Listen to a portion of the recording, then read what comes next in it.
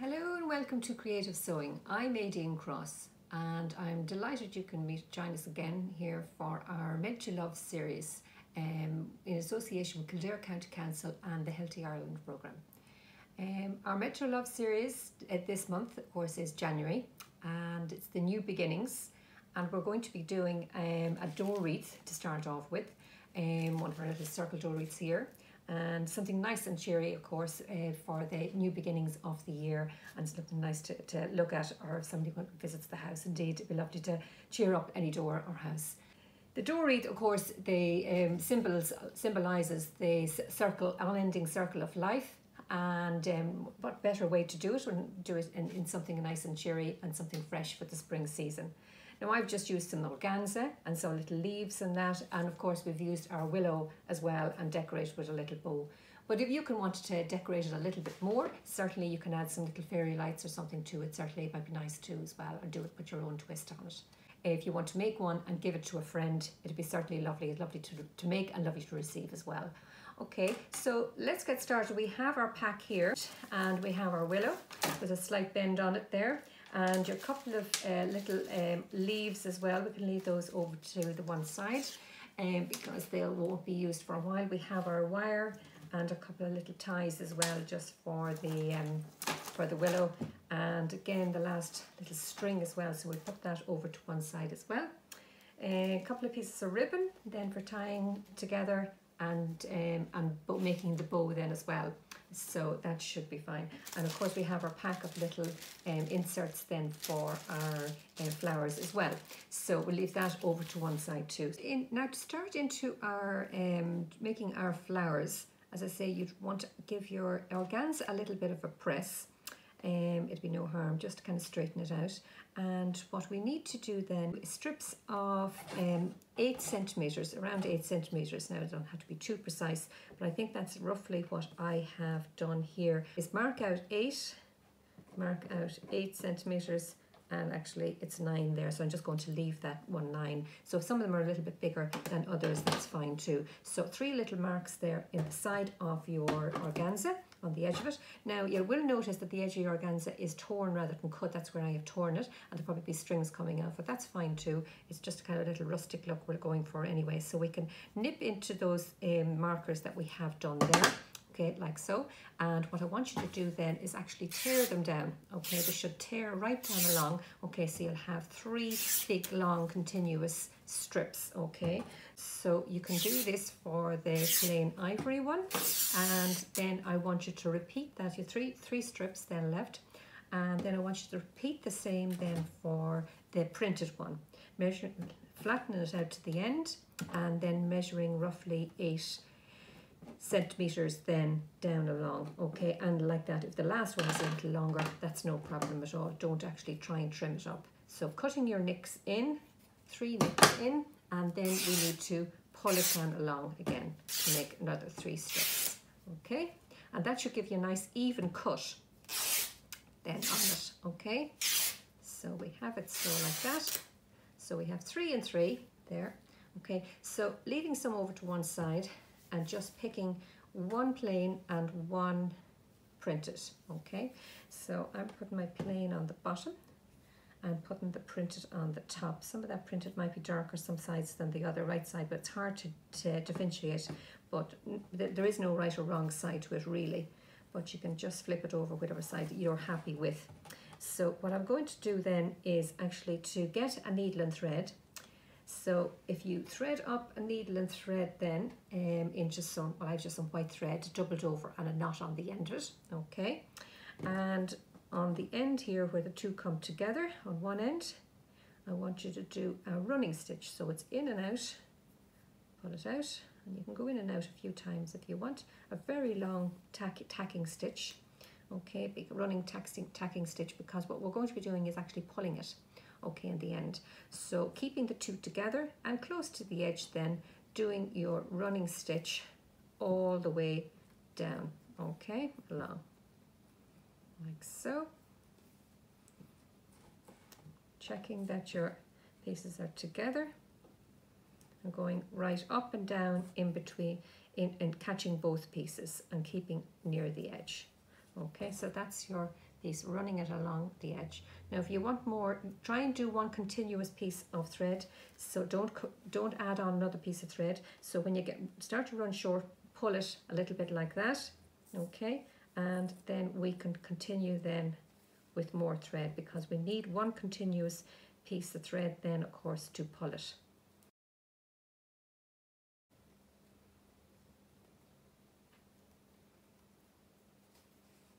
Now we're at the end here now, so normally I would say to you do a back stitch, but no back stitch at all, just leave it loose, and you can just leave it hanging there and just kind of spread out your gathers then just a little bit then, just to give yourself kind of a little fanned effect like that, okay, and your needle is still attached there, that's fine.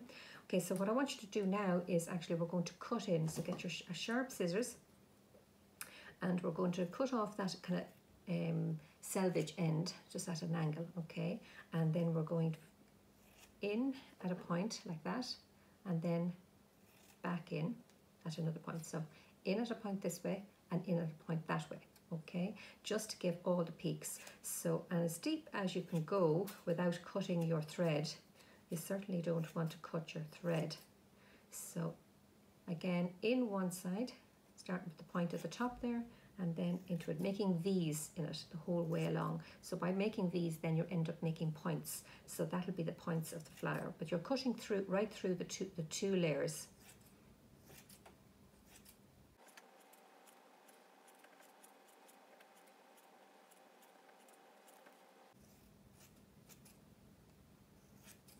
Now continue on the whole way around, just spreading out a little bit of the gathers as you go. And again, cutting in, it's cutting into a V. Some of them will be longer than others. Don't worry, it's nice to have a little variation as well. Some will be thicker than others. It's a random, because we'll be gathering this all up, so there'll be no measurement on it as such, but kind of keep it nice and deep, down as deep as about, I suppose it'd be about 2 centimetres from the bottom there, on most of them at least anyway, but be careful not to cut the thread.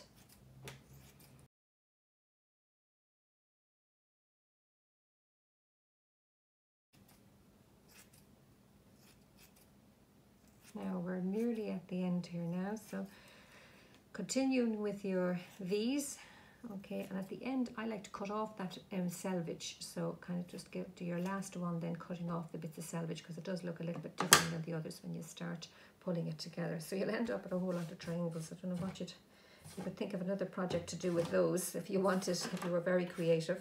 Have it all tacked along the top, and you just pull it then gently. And of course, that's why you want a very good knot at the beginning, just because you will be putting it a little bit under pressure. And you just gently tease it along, okay. Leaving on, of course, do not cut off or do a back stitch, leaving your thread just hanging there. And you'll end up then with it all kind of something like that, all hanging down from one side, okay. And the next thing we'll be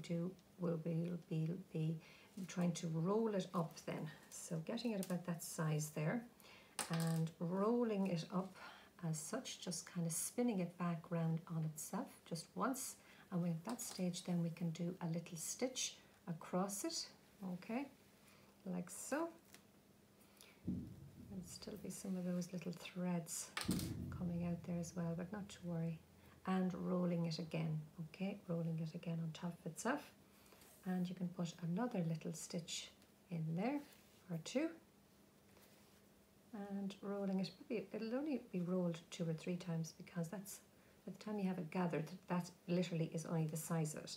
So that'll be what it's end up like, with all your feathery pieces in your hand, and then the gathered pieces on the top. So we're stabbing right through then there, if you can see what I'm doing.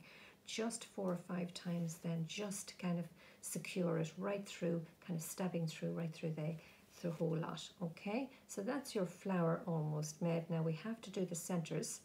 So what I will do is actually use my thread there and not cutting it off. And if you haven't got it long enough, if you think you haven't a long enough piece, finish off the piece and get another piece. But mine is long enough, so what I will do is actually find a center, just put my finger into where the center would be and stab it right up into it, okay. Now we need to get our little center pieces that were in the bag there, and I probably have given you more than enough, so you can actually use 2 or 3. Some of them are coloured, some of them are not. So literally I'm just going to use 3 there on this one, but you might just use even 2. So what you're doing is you're laying, where you have the centres there, you're laying them across the centre, okay, and then you're wrapping over the thread over the top and stabbing back down, okay. So laying them across the centre and then literally having your thread come over the middle of them. And again, I do it twice, come up to the centre again, and then just literally stabbing back down. So your little centre pieces are lying this way, and then your thread is going across the middle the opposite way, okay, just to secure them. And it's kind of bending them in half for you, I suppose, really, and you're stabbing back down through the centre, again to the back. All right, so you end up with the little feathery pieces coming out, little centres, okay, but you're at the back here now again, and what you want to do then at the back then is just secure it. You want to do a cross again, and you can use up all your thread if you want, then just stabbing and just reassuring the back of it then as well.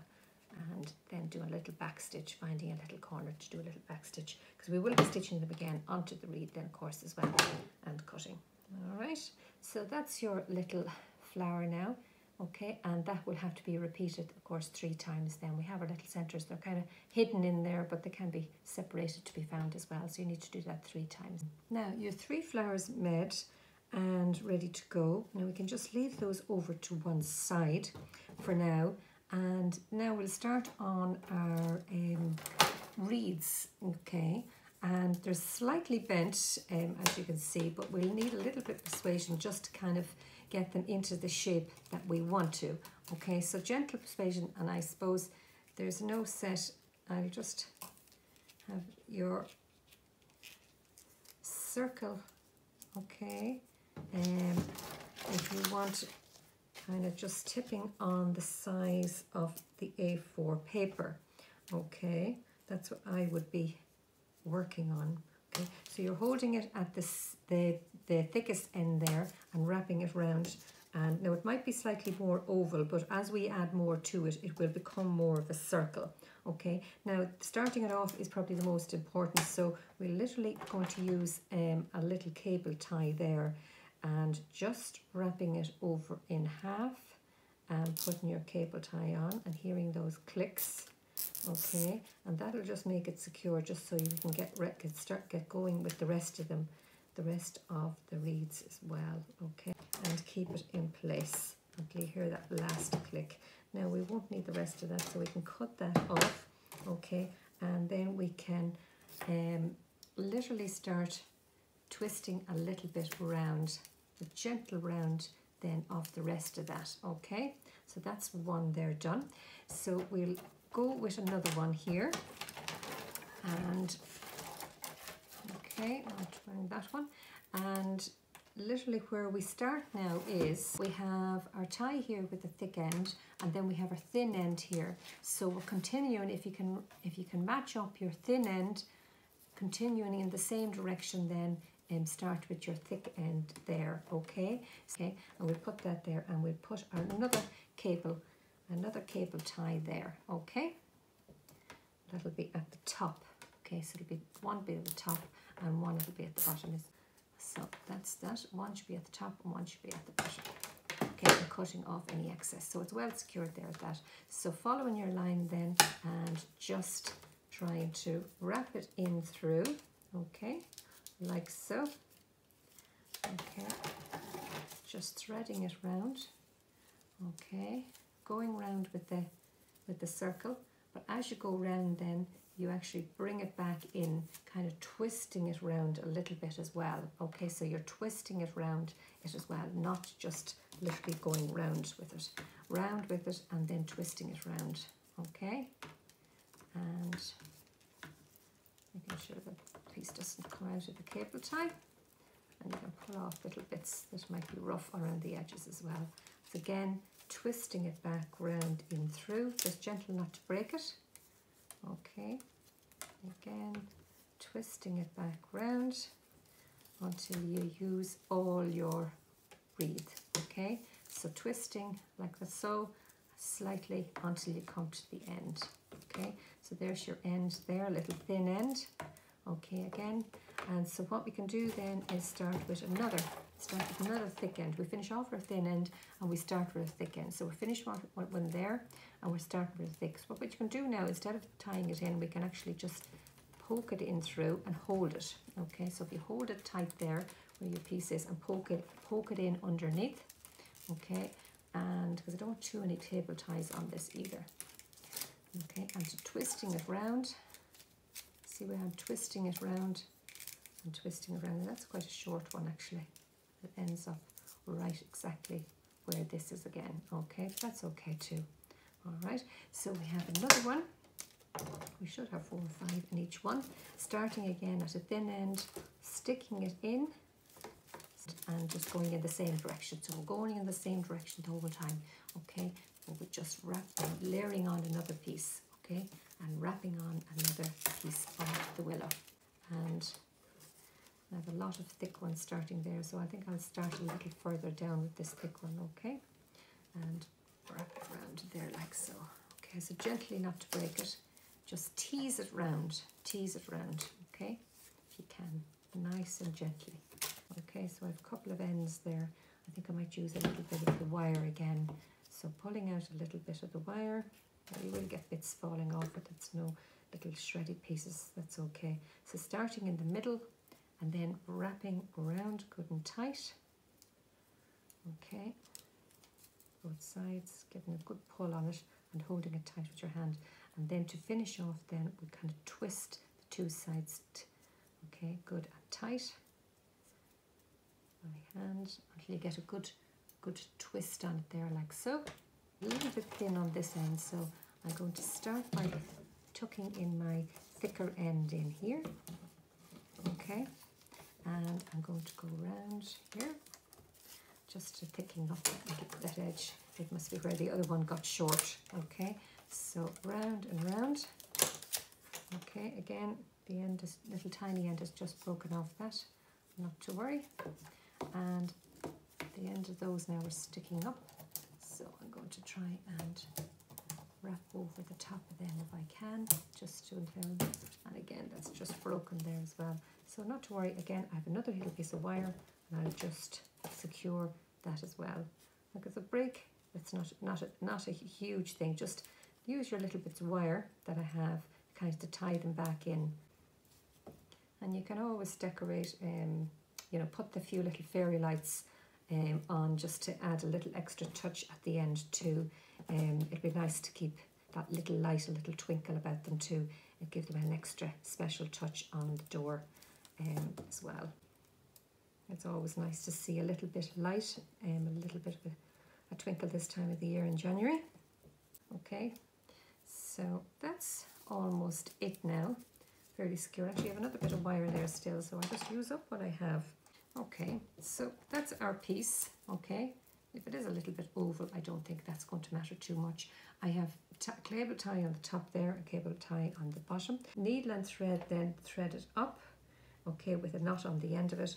But we're going to literally just start. I'm going to make this my bottom. So the last literally 8 or 10 inches there on the bottom, we kind of work it by eye. Okay, so folding over. Okay, so folding it over and put a good stitch with a good knot in it. Put a good few stitches in it and get it good and secure. Okay, now if you want, you can go through some of the willow there as well, just to kind of give it a little bit of a crispness as well. So then you can leave your thread out there. Continue then to wrap around. Okay, just holding it as you go.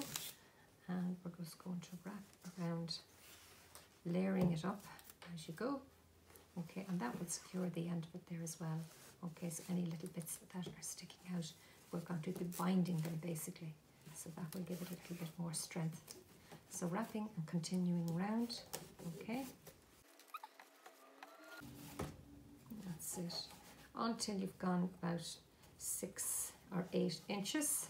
Okay, give it a good nice secure pull on it like that, And what I'm going to do, instead of cutting it off, I'm going to go work my way back loosely as well. I'm working my way back because I have my thread on this side, if you remember. So if you have enough, work your way back, okay, and folding back in your little loose edges, and we can just hem that then, okay? Okay, so you're looking, this is the bottom of your wreath and this is your top. And there's my 3 flowers, just trying to arrange and see what be best, I suppose, with them. I suppose I'll start with this one here on this edge. I still have my thread joined on there, or if you need a new thread, do. So a little stitch from there, and of course a little stitch onto your satin then, or your ribbon edge that you're after putting on, and a little stitch from the back there. Okay, so small stitches all the way around.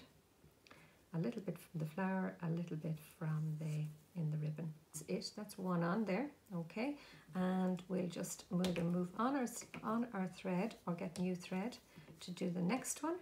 Okay, so again a little bit a stitch on the ribbon and a little bit on the flower, and going over and back like that, going all around the flower.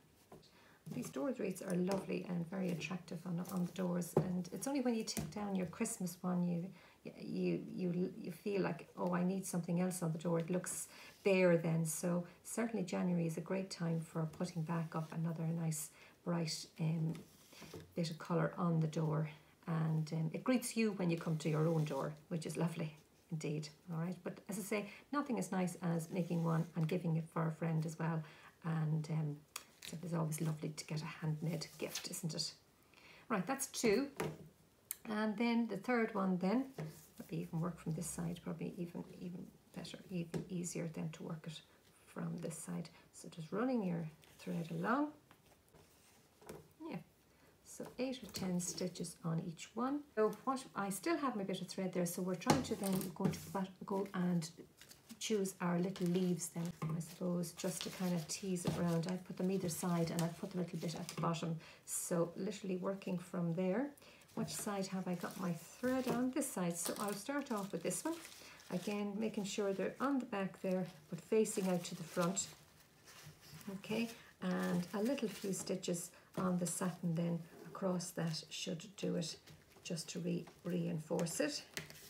Holding its own, and just go down along the stem with it as well, just to leave it a little bit more secure too.